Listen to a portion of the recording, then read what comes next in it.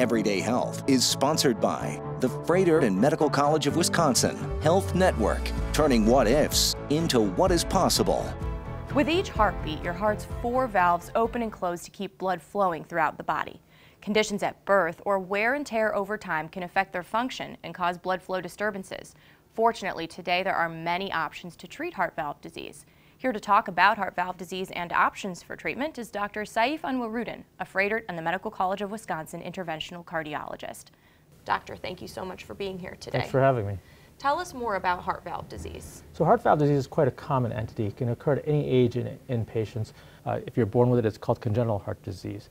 But mostly people, as they get older, have a higher likelihood of developing heart valve disease. Heart valves open and close with every heartbeat. The restriction of opening, called stenosis, or incomplete closure, called leakiness, or regurgitation, can cause heart valve disease and cause patients to develop symptoms. What are some early symptoms of heart valve disease? So most commonly, a lot of patients with heart valve disease don't have symptoms. They're often noticed on a physical examination to your doctor's visit. So they're often surprised when they realize that they have heart valve disease. But as heart valve disease progresses, patients can get symptoms including shortness of breath, chest heaviness, dizziness, or fatigue.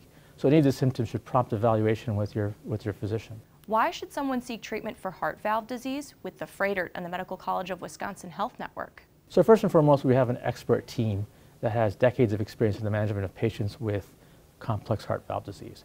We have an array of options for treatment, including medicines, device therapies, and complex surgeries.